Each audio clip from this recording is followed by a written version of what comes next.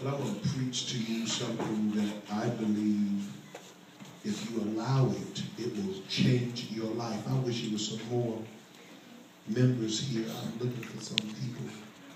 So I really need this.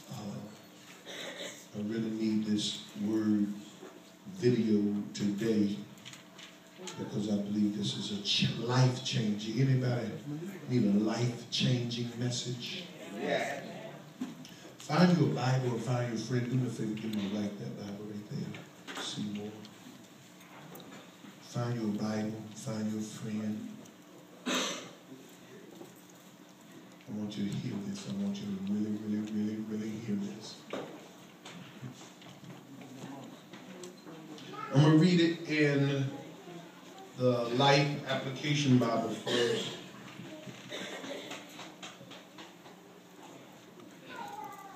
It is because we... Wait, did I tell y'all what verse? Oh, sorry. I did say the 11th verse. Okay. Now, wait. Now, listen, I'm going to read a Bible that you can understand first time. Then I'm going to read the King James Version. So it's not going to read the same way as your King James or New King James Version Bible. So look at me the first time. Look at me, because you ain't going to be able to read it. I promise you. It is because we know this solemn fear of the Lord that we work so hard to persuade others. God knows we are sincere, and I hope you know this too. Are we trying to pat ourselves on the back again? No. We are giving you reason to be proud of us, so you can answer those who brag about having a spectacular ministry rather than having a sincere heart before God. If it seems that we are crazy, it is to bring glory to God. And if we are in our right minds, it is for your benefit. Whatever we do, it is because Christ's love controls us. Since we have that Christ died for everyone, we also believe that we have all died to the old life we used to live. Amen.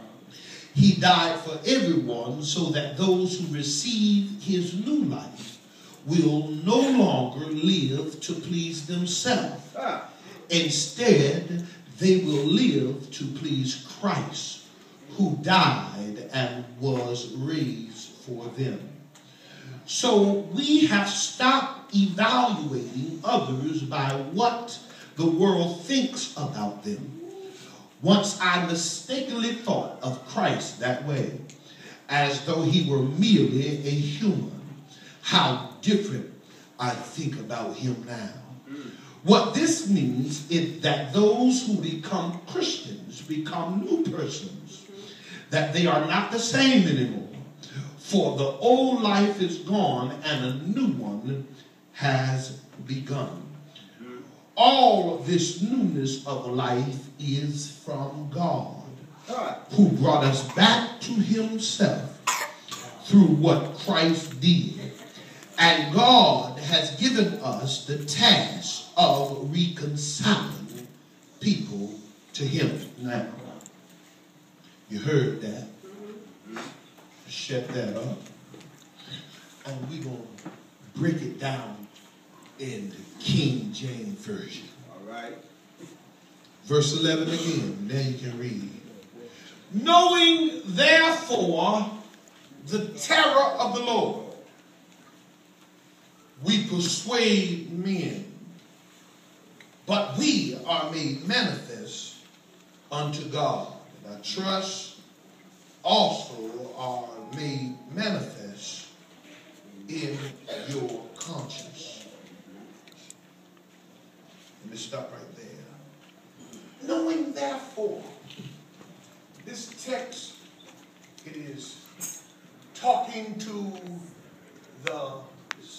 it's the words of the priest, it's the words of the apostles, it's the words of me and it's the words of some of you.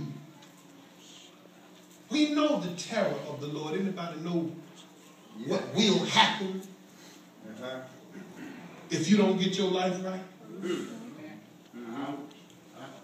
We know what can happen to someone that is a sinner if God decides to come back today. We know how terrible life would be in hell.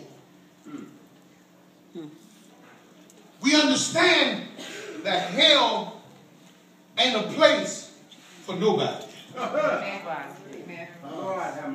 I don't know nobody that want to go to hell. Nobody. I said, I don't. I don't know about you. Maybe you know somebody that want to visit hell. There was a lady named Mary Kay Baxter. I think that's what her name was, Mary Baxter or something. She wrote a book about visiting hell. What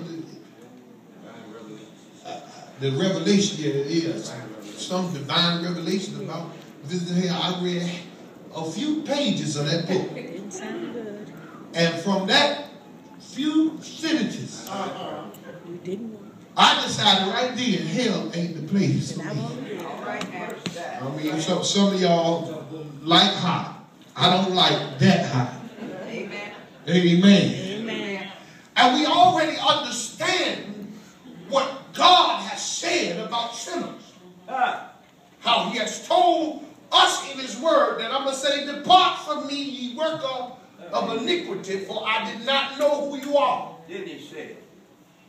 So we understand what happened to our family members, our brothers, our sisters, our children, if they don't get their life right. Amen. I wish I could have somebody to talk to me. Amen. We already understand what's going to happen, and this is why we try our very best to persuade men to Christ. Amen. See, it's almost like if there's no punishment, why not do it? Right out. If you couldn't get in trouble for breaking in the jewelry store, everybody be breaking in jewelry. That's right, man.